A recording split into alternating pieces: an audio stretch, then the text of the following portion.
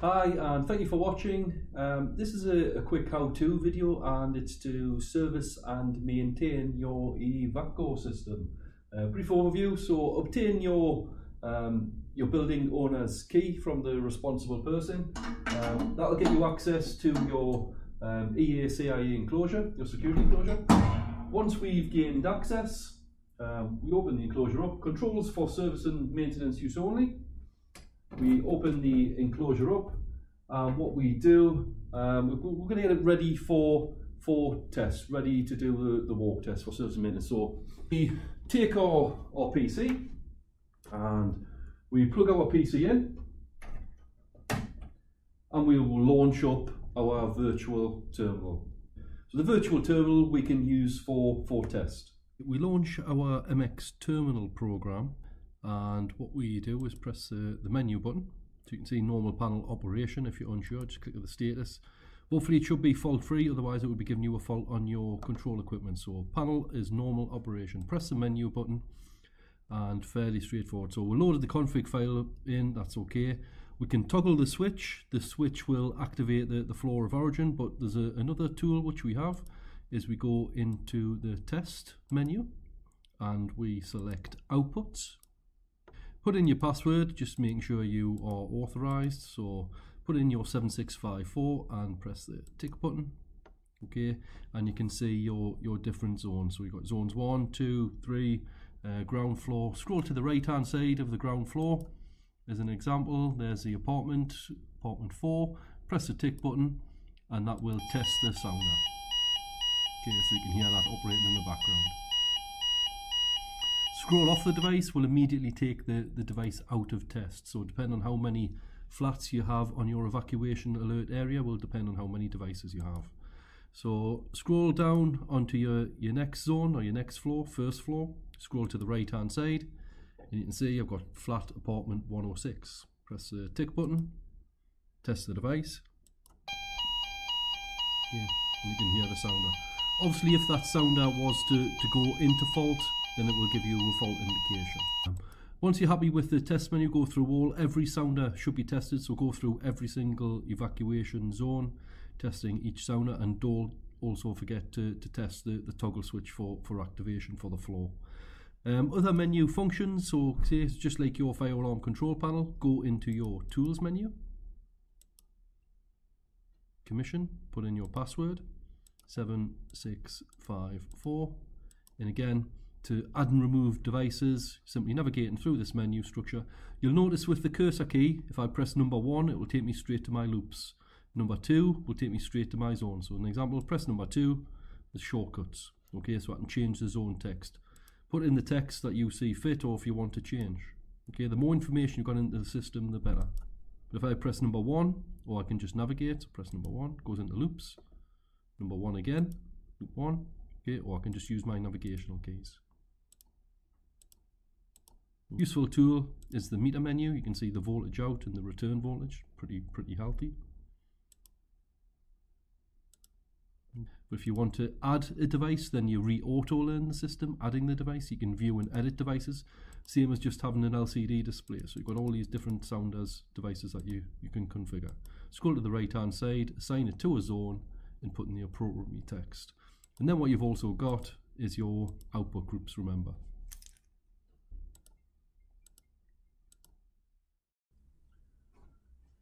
So we've been going through the menu structures, carrying out the test.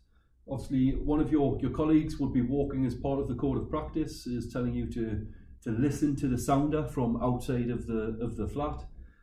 So we're turning on the sounders from the PC tool. Your colleagues listening to the sounders, making sure they operate. So what we now do is we would recommend is you use our service tool. Our service tool allows you, simple and easy to use, is to extract the data from the panel, provide customized reports. You can rebrand the reports as your own, and you can obviously hand that over to the client, put it in your document box, whatever it is that you need to do with that report.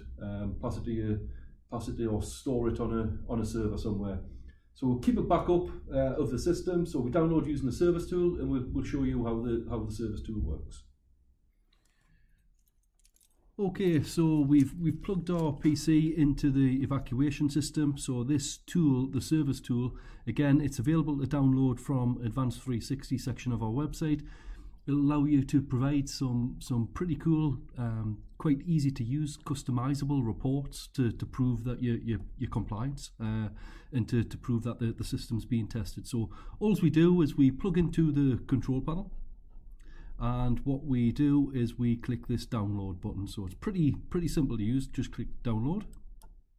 When you click download, you'll see obviously bottom right hand side there, it is downloading. So there's quite a healthy database built into this evacuation system. This tells you when devices were last installed, when they were last tested, gives you a general event log, allows you to check some data analytics such as the analog value, make sure the device is reporting healthy.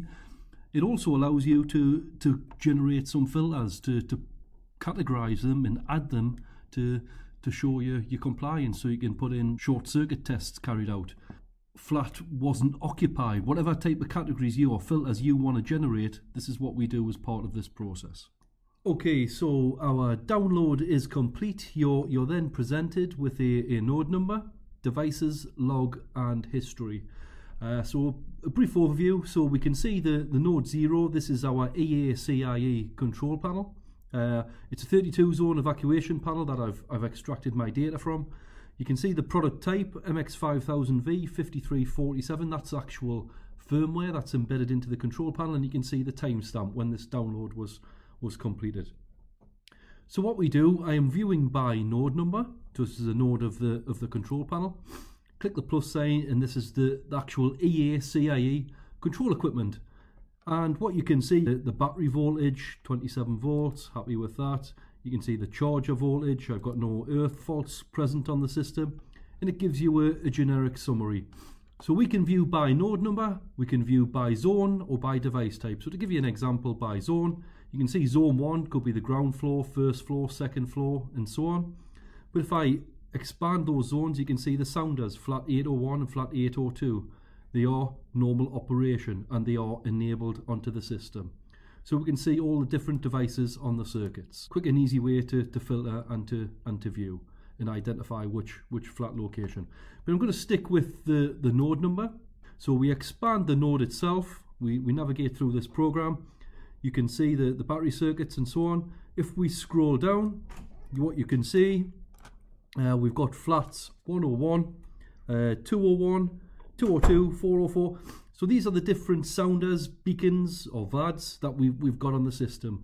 And to give you a typical example, you can see the zone number they're assigned to, the loop they're assigned to, and obviously the address that they're using on the system. So basically we have a loop of sounders that are connected to the EvacGo control panel.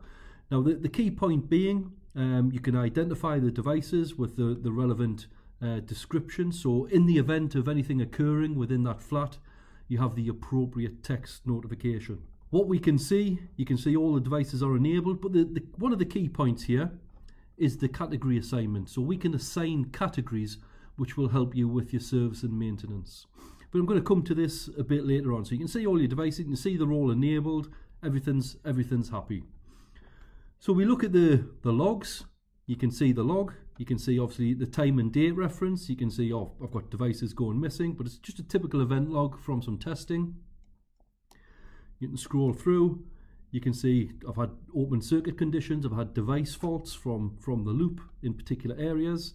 You've got a timestamp reference, you can see me toggling the EvacGo firefighter's switch.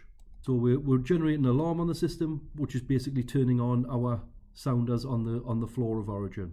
So it's a general event log that we have. So we've got activity, we can see what's going on. One of the key points to this service tool is the history. So this history gives you some quite valuable information. So you can see, first of all, when the panel was created. You can see when all the devices were added onto the system. So you can see, if I look at my loop, look at loop 1, device 1, you can see when the device was installed, when it was added on the system, but more importantly, you can see when this device was last activated, when it was last tested. Obviously we shouldn't be disabling the device, there should be no reason to isolate them, but it gives you this compliance information that we very much need. So you can see when the devices were last tested, should they have been tested, or when they were last activated. More importantly, activated by your firefighter's toggle switch to evacuate the zone. And this is fully recorded, so you have full history. Now, one of the key points to this software is the categories. So we know how difficult it may be getting access to the flats, listening to the sounders from outside the flats to make sure they've operated.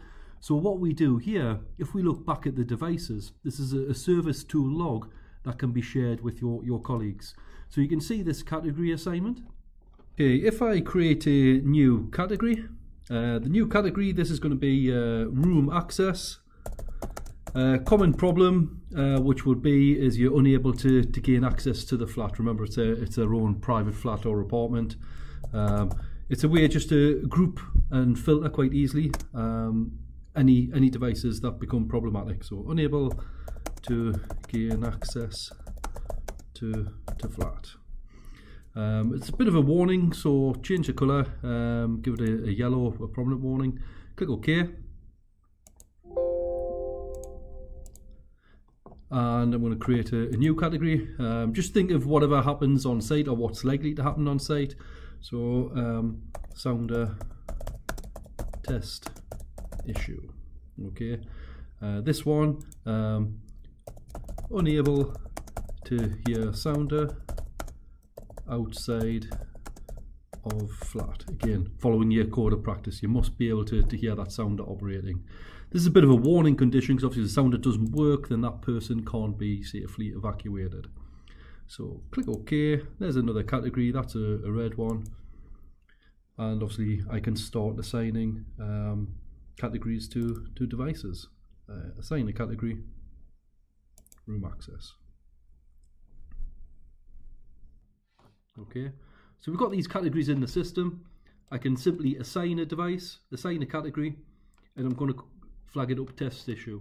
So this means when we're going to sites and we're doing our tests, we pull down this report, we can then customize the report, and we can view by test issues, we can view by problems with room access, or more importantly, we just view by everything that's being tested. So once you've got your service tool report complete and you're happy with the system, obviously there will be a lot more sounders on your system. We can then save the file, save it to your server, save it as a backup where your colleagues will gain access. One of the features of the service tool is we can save as an XLL document or HTML, PDF, whatever you feel appropriate. But the Excel document is quite commonly used. So this allows you to professionally brand this report to your client. You can show it to the building owner. You can save it to your site. Once you save the system, it will then generate the report in an Excel document, which again can then help you keep track and keep traceability. Once the Excel document is generated, again, it just takes out this service tool program and it converts the whole application to Excel. So it allows you then to put more user-friendly notes. You can even start plotting graphs if you want to now start predict how many rooms you're going to need to get access to and what you need to do on the system. So you can see it's converted the program to Excel. You scroll through the program, got your evacuation switches, room access. You can then look through the system, just in a more user-friendly format if need be, using a standard Windows application. Obviously it's an Excel document, so you can put your own company headers in, you can insert lines, insert extra information. The more information you've got, the simpler it is to show that compliance. I hope this has helped. Basic service tool. If you have any further queries, don't hesitate to contact the tech support team, who will also happily talk you through this program. This software can be downloaded from the Advanced 360 section of our website.